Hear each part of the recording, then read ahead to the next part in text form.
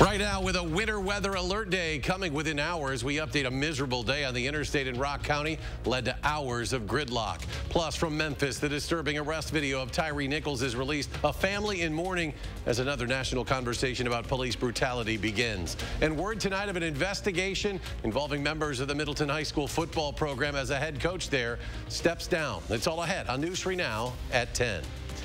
Well, thanks for joining us tonight. We saw some more snow out there today, but it is really tomorrow that we are keeping an eye on. We're expecting accumulating snowfall all across south central Wisconsin, and that has prompted our weather team to declare an alert day. Several local communities, in fact, have already declared snow emergencies. So far, there are 10 of them, including Beloit, Janesville, McFarland, and Stoughton. And we have a full list that you can see at channel3000.com. Let's check in with Chief Meteorologist Gary Cadalti with our first warn forecast. Gary?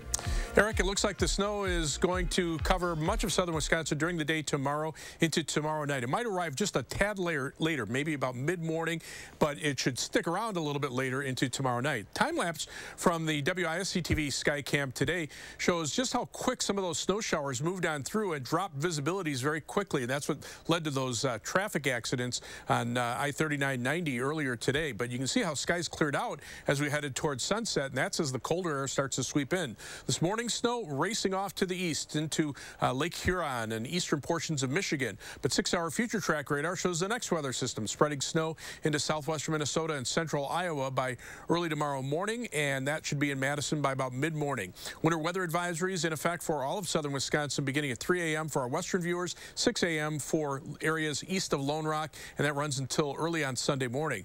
Current temperatures are as cold as they've been all day. 19 in Middleton and Madison, 19 in Belleville, 19 in Oregon, 20 in Waunakee, but out to the west, a couple degrees colder. 12 in Viroqua right now, 15 in Camp Douglas, and then you factor in the winds, and we're seeing wind chills as cold as 2 below zero in Viroqua and only 1 above zero in Camp Douglas, a sign of things to come. For tomorrow, or for tonight, look for variably cloudy skies. No snow until probably early to mid-morning tomorrow with a low of 14. Later on, I'll show you just exactly how much snow we should get and when it'll arrive. Gary, thank you. The Streets Division in Madison says the temps will be too cold for salt as they try to keep streets clear during tomorrow's system, meaning roads will be especially slippery if you try to travel during the day. They do anticipate a citywide plowing operation will be necessary, hoping to have all of them plowed by tomorrow night. Weather was a factor in Rock County today as state troopers tell us snow, ice, and the whiteout conditions contributed to the crashes that closed the highway for nearly 8 hours. McKenna Alexander had the fun assignment of being there all afternoon.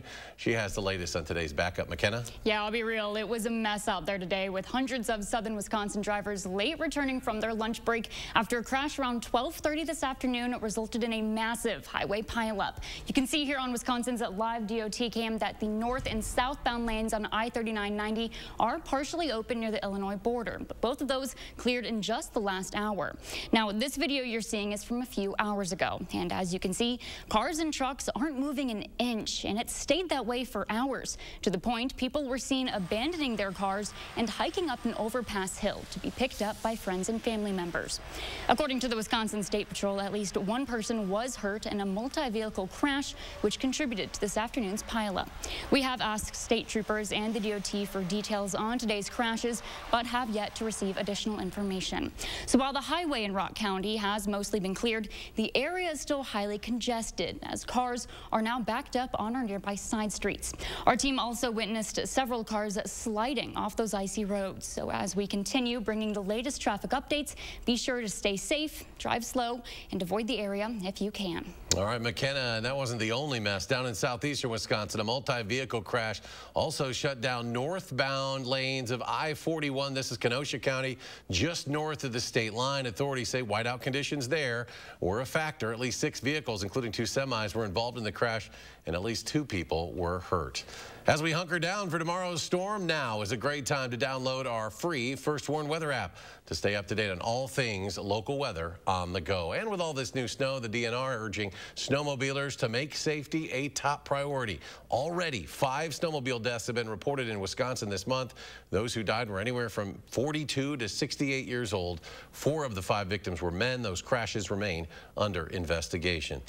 Developing tonight, the Middleton Cross Plains School District is working with local police there to investigate harassment allegations within the school's high school football program. This afternoon, we learned the football coach there has resigned. In a letter sent to families with students in the football program, district officials said they received information just over a week ago about some sort of alleged harassment on the team. A district spokesperson said the district couldn't share any further information about the nature of those allegations or who was involved. A man who assaulted U.S. Capitol Police Officer Brian Sicknick with pepper spray during the January 6th riot, sentenced today to 80 months behind bars. Julian Cotter pleaded guilty in September to 2 counts of assaulting, resisting, or impeding officers with a dangerous weapon. The day after the attack, Officer Sicknick died after suffering several strokes. There are protests sparked across the country tonight after officials in Memphis released footage of the violent arrest of Tyre Nichols, a 29-year-old black man whose death earlier this month led to second-degree murder charges against 5 police officers. Law enforcement now bracing for the possibility that demonstrations turn violent, but the family is asking protesters to stay peaceful. Skylar Henry, following the story from Memphis, we do want to warn you the video is very difficult to watch. Highly disturbing video released by the city of Memphis shows the police beating of Tyre Nichols on January 7th. You might get sprayed again. The 29-year-old father was stopped near his home on suspicion of reckless driving. He died 3 days later. The 5 officers involved were fired and are now facing second-degree murder charges. More than an hour of footage was released. It shows the officers tasing Nichols, and then he runs away. At a second location, officers are seen holding him down and beating him repeatedly while he screams for his mother.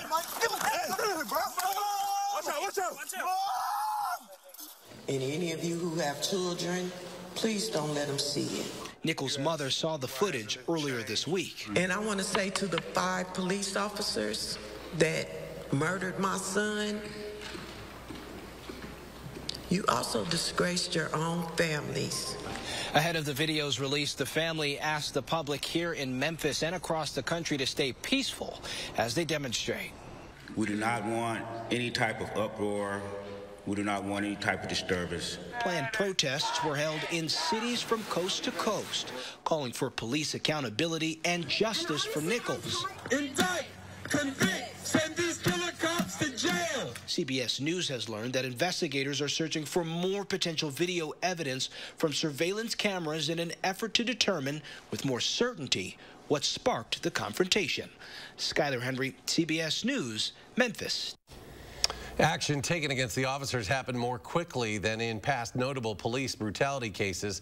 Family attorney Ben Crump hopes that becomes the standard. And Madison Police Chief Sean Barnes reacting to the case in a statement. Barnes says, quote, "As a police officer, I am angered at the unwillingness of my profession to learn from the past and the refusal to accept that we as police officers must protect all people, even those who are involved in criminal activity," end quote. Also today, the San Francisco Superior Court releasing audio as well as surveillance and police body cam footage showing the attack on Paul Pelosi this past October. Police say the husband of former House Speaker Nancy Pelosi was asleep in their home when suspect David DePape allegedly broke in and attacked him with a hammer. Authorities say DePape was motivated by conspiracy theories and was looking for the former speaker who was not home at the time. U.S. Second Gentleman Doug Emhoff visiting the site of the former Auschwitz Nazi concentration camp in Poland today as part of commemorations for the 78th anniversary of the liberation of the camp. He was at the site with the U.S. ambassador to Poland. They laid a wreath at the site of executions known as the Wall of Death. Today, the site, with its barracks and barbed wire and ruins of gas chambers, stands as one of the world's most recognized symbols of evil. Tensions are mounting in Israel and the West Bank after a gunman killed at least 7 people and wounded 10 others at a synagogue in the outskirts of Jerusalem today. It comes a day after the deadliest Israeli raid in the West Bank in years that killed at least 9 Palestinians. Police said the gunman was eventually killed by police. The attack, which Israeli police describe as a terrorist incident, underlined fears of an escalation in violence after months of clashes in the West Bank. And in London, dozens of firefighters worked to extinguish a large fire at a heritage-listed church overnight. About 80 firefighters battled to put out the blaze at St. Mark's Church in St. John's Wood. Officials said there were no injuries as a result of the fire. This church was built way back in the 1800s. wasn't immediately clear what caused that fire. The UW is establishing a permanent exhibit to address the history of the Madison campus. It is an extension of the Public History Project at the Chazen Museum, which was started by private funds and addressed what happened with student groups in the early 1920s that held the name of the Ku Klux Klan.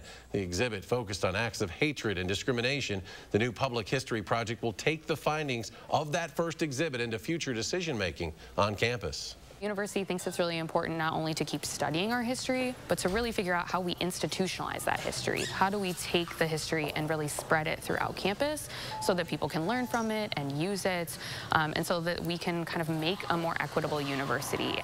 It's being called the Rebecca M. Blank Center for Campus History, named for the former chancellor. Should be up and running by mid-summer. And new tonight, a Middleton ministry and chain of local grocery stores promoting food security and access for more than just Dane County's human residents. They're also looking out for pets. Today, a crew from Roundy's delivered nearly 13,000 units of premium cat food to Middleton Outreach Ministry to help the organization restock on a frequently requested pantry item. According to Roundy's, the donation is valued at about $18,000. And still ahead tonight at 10, Gary rejoins us with his full forecast, including more on that substantial snow accumulation tomorrow. But first, does your job make the cut? We break down some of the top gigs of the new year. That's next. Spas. The Swim Spa Hot Tub and Sauna Show is coming this weekend only at the arena at the Alliant Energy Center in Madison. Rose and Roseau Spas, Hot Tubs, and Swim Spas. The largest display in the state. Save up to 60% on all in-stock models. This weekend only at the arena at the Alliant Energy Center in Madison. Wisconsin. It's easy to take for granted how we warm up. But what if you couldn't warm up so easily? For many, it's a reality they can't ignore. Working families, elderly, disabled, and veterans struggling to keep their heat and power on in the dangerous cold of winter. If you or someone you know needs a hand up, our energy, water, and emergency rental assistance providers are working together to keep you safe in your home. No one deserves to suffer when we can help each other. The biggest and best RV event in the Midwest is back. It's the Madison Camper and RV Show and Sale. See a huge selection of RVs, camping equipment, and campgrounds, all under one roof. Meet Gilbert Brown, Gridiron Great. Tickets are just $10 and kids are free. Seniors, you're welcome at half price on Friday. Experience the great outdoors at the Alliant Energy Center, Friday through Sunday, February 3rd, 4th, and 5th.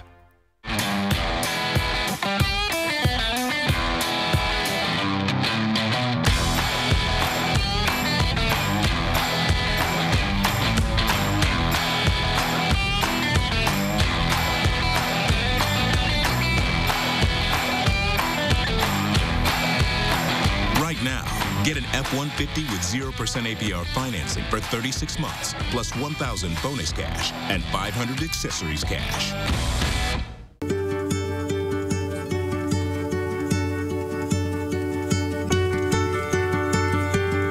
DePaco Credit Union protects your well-being, supports you through life's many surprises. Because when our members love life, it makes a brighter community for all. DePaco can help you be well. Spas. The Swim Spa Hot Tub and Sauna Show is coming this weekend only at the arena at the Alliant Energy Center in Madison. Rose and Roseau Spas, Hot Tubs, and Swim Spas. The largest display in the state. Save up to 60% on all in-stock models. This weekend only at the arena at the Alliant Energy Center in Madison. A local woman with no climbing experience tackles mighty Mount Kilimanjaro. What in the world have I gotten into? In a News 3 Now exclusive, Arman Rahman traces her path and shares her advice to others who dream big. Sunday at 10. You're watching News 3 Now at 10. Welcome back. New tonight. Pending home sales increased last month. First time that's happened since last May, according to new data from the National Association of Realtors. The data shows the pending sales index went up by 2.5% from November to December, but that's still down by 33.8% from a year ago. Mercedes set to launch a self-driving feature said to be even more advanced than what Tesla offers. The company's Drive Pilot system is what the Society of Automotive Engineers considers level 3 automation. That means the vehicle drives itself entirely, and the driver does not have to pay attention to the road at all. It'll be available later this year. Tesla and other vehicles with similar technology only offer level 2 automation. The tech industry has seen job cuts recently, but there is still a high demand for people who work in software and data. Danya Backus reports on just what those jobs are. Sarah Curtis has a job you may have never heard of. She's a full-stack developer. A full-stack developer is a developer who works on all layers of software. It also means she can work on all aspects of a website or application. Companies everywhere need these skills, and full-stack developers #1 on the employment site Indeed's list of best jobs, with rankings based on salary, availability, and flexibility. It has a very handsome salary, and just over half of the roles can be done remotely and in a flexible work environment. Indeed's Scott Dabrowski says that #2 is data engineer with a mean salary of $135,000 a year. And #3 is cloud engineer, which offers competitive pay and flexibility. In fact, most of the positions in the top 10 are computer related. So what this continues to show is that virtually every company today is a technology company. Every single company today does have some online presence to power their business. It also shows jobs evolving with the changing times. I found it very interesting that you don't see a job like physician or lawyer on this year's list. Those used to be 2 jobs years ago that a lot of people would go for. Sarah began pursuing her career after taking a computer science class in college. You can build something that will be used potentially by millions of people all over the world. So solving problems at that scale is really challenging, but also really interesting and a really fun space to be in. She's finding job satisfaction holding skills in high demand as companies increasingly rely on technology to conduct business. Danya Backus, CBS News, Los Angeles.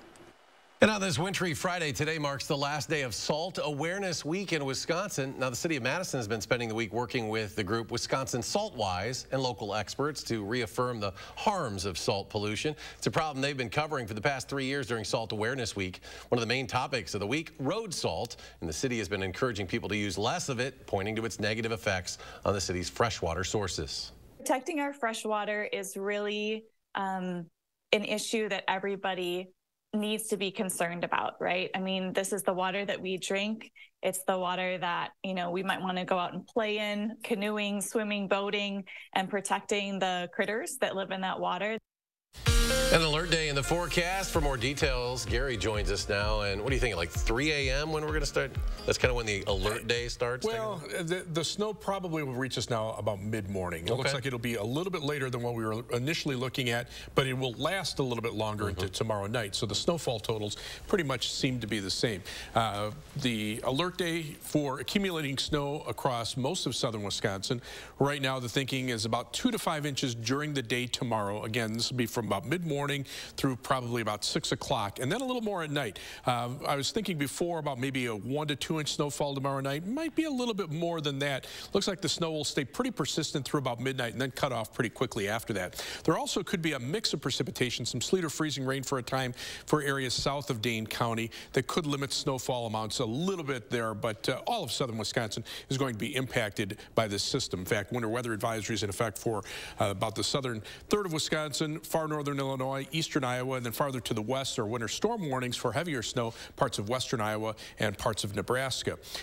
Just a few flurries in northeastern Wisconsin, just starting to see the snow creep into northeastern Nebraska and southeastern South Dakota, heading toward Iowa and Minnesota. And future track, this is 3 a.m., still the snow back to the west, a fair distance. Last night it looked like the snow would be more in this area here. So you can see it's a little bit slower in developing. 9 a.m. Moving into southwestern Wisconsin, then continuing through the day on Saturday. Now, this is just a very later update, and it's showing the snow a little bit farther south. Very interesting. Again, we get this new information literally as we go on the air for 10 o'clock. If this is the case, that would limit the snowfall amounts a little bit more, but some of the other computer models are keeping the snow going through much of Saturday night and then pretty much ending it early by Sunday morning. Snowfall amounts are thinking right now about 3 to 6 inches of snow through much of southern Wisconsin. Again, if this very new computer model forecast is correct, that might shift things south a little bit, so we'll just keep an eye on that. Otherwise, temperatures are going to be very cold in the wake of the snow. High temperatures by Monday only in the single digits above zero, and nighttime low temperatures by Tuesday morning close to 10 below zero. Good news is the cold spell should end by the end of the week, and temperatures will be back to around normal. So we do have winter weather advisories beginning at 3 a.m. for our western viewers, 6 a.m. From Lone Rock eastward, and they run through 3 a.m. on Sunday morning for most of southern Wisconsin. For tomorrow, look for snow. Could be a little bit of mixed precipitation south of Madison, but about 2 to 5 inches expected by evening with a high temperature of 18. Future track, the snow coming in from the west, but again, it looks like it'll probably be mid-morning, continuing through the afternoon. Again, if this very latest computer model forecast is correct, then more of the snow would stay farther to the south. But again, this is only one of several computer models that we look at, and most of the other ones are still keeping the snow farther to the north. Notice the snow winding down by early on Sunday morning. Right now, we're thinking about 3 to 6 inches from Dane County southward. To the north, a little bit less. Again, if the new computer model forecast is correct, maybe shift this southward by about a county or so. 7 to 10 day forecast, 8 for the high of Monday and down to 8 below zero by Tuesday morning with wind chills down to 20 below zero. Good news is, though, other than a few flurries on Wednesday and a chance of flurries Saturday and Sunday of next weekend, looking at very quiet weather and those temperatures at least getting back up closer to normal by next weekend. Scoring at will. Coming up in sports, how the Badger women used a big second period to skate past the Tommies with ease. That's next on News 3 Now. News 3 Now First Warn Weather is brought to you by Lazy Boy Home Furnishings and Decor. Discover a shopping and design experience as comfortable as the furniture. Lazy Boy Home Furnishings and Decor. Schedule your free design consultation today. A prosecutor, now Circuit Court Judge, Janet Protasewicz. On the Supreme Court, I'll be a common-sense judge. I'll protect public safety. I believe in a woman's freedom to make her own decision on abortion. It's time for a change. Can we really trust him with a car? Of course we can, Lindsay, with AAA Auto Insurance. Wait, AAA has auto insurance? We do home insurance, too. Switch and save on AAA Auto Insurance and expect something more. Where will your new Chevy take you this year? Anywhere. Find new experiences. Find new roads.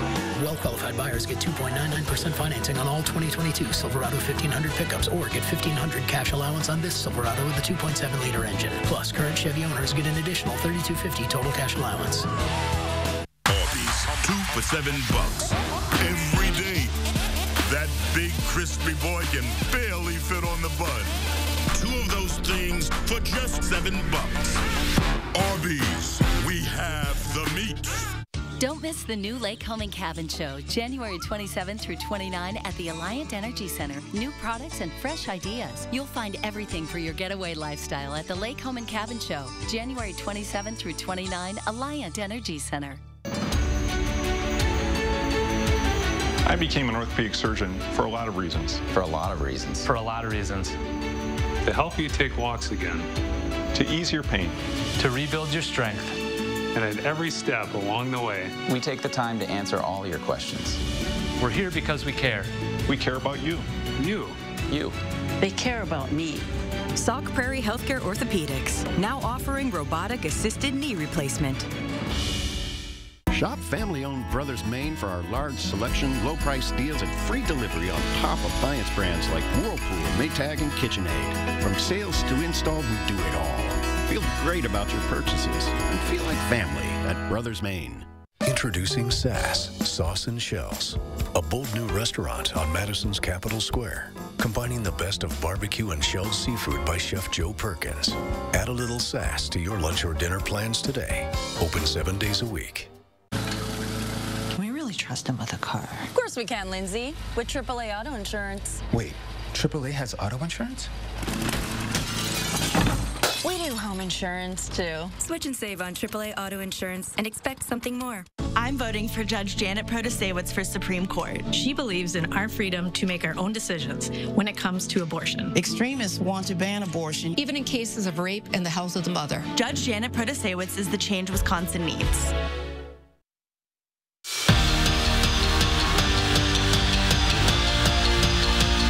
The Wisconsin women's hockey team started to turn things around last week with their sweep over Minnesota State. Now they're looking to break out the brooms again, but first things first, you have to start the series opener against St. Thomas with a win. The Badgers spotted the Tommies a 1-0 lead and then went to work. Vivian Jungles fires a shot on net, and Casey O'Brien's there to deflect it in to tie the game up at 1.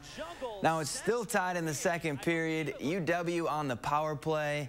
And Jessie Comfer cashes in. She sends it to the back of the net, part of a 4-goal period for the Badgers. They go on to win 6-1 the final. Badger men also were in action tonight, and things didn't go as well in South Bend. Wisconsin started in a 2-goal hole and fell to Notre Dame 5-3 the final. It's been a good week for the Wisconsin women's basketball team. They got their 7th win of the season, and in the process, Julie Poshpishlova joined UW's 1,000-point club. The senior guard became the 28th Badger to hit 1K and the first player born outside of the U.S. to reach the milestone in program history. It's a big deal for Julie P., but she knows she couldn't score all those points without her teammates. It's not only my work, it's usually my coaches always trust me to put me in a position where I can score. So without them and without a team, I wouldn't be able to score 1,000 points. Really happy for her to accomplish that, and as the first international player to do it, I think is also just an awesome milestone as well. After missing the last 2 games, Max Klesman returned to practice for the first time since leaving Wisconsin's game against Penn State with 16 stitches in his lip and upper cheek after taking an elbow to the face. Klesman's status against Illinois is looking good for tomorrow. He's expected to play, and he'll definitely be a boost to this team that's lost 5 of their last 6 games. High school girls hoops, Janesville Craig hosting Sun Prairie West in a Big 8 battle. Maya Nicholson, fresh off joining the 1,000-point club, was at it again for the Cougars. She takes it hard to the rack for 2 of her game-high 28 points. But the Wolves have a player named Micaiah Hawk, and she was dominant down low. Maria Outlay finds her, and she banks it home for the easy deuce. Sun Prairie West goes on to win 71-63. Bucks playing so good against the Pacers in the first half, even Coach Bud smiled for a second or two. Time winding down in the first, and Wesley Matthews beats the buzzer with the triple. Milwaukee scored 45 points in the first quarter, and they were just getting started. Later in the half, it's Giannis muscling his way in for 2+1. The All-Star captain finished with 41. Bucks get the win, 141-131. And on the mat, Wisconsin visiting Northwestern. This isn't what you want to see. Austin Gomez couldn't finish his match because of an injury. The Badgers responded. Garrett Model with a takedown there en route to a 13-4 major decision. And then a little later, it's Dean Hamady locking up the cradle and getting back points. He'd also win with a major, but the Badgers fall 18-17. We're back after this. Pick and Save Fresh Perks, it's easy to get lower than low prices for the win. Earn fuel points on every purchase and save up to $1 a gallon at the pump. With Pick and Save fuel points, all you do is win big, big savings. Pick and Save, fresh for everyone.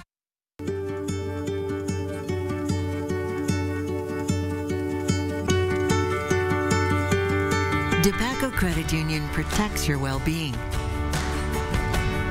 supports you through life's many surprises. Because when our members love life, it makes a brighter community for all. DePaco can help you be well.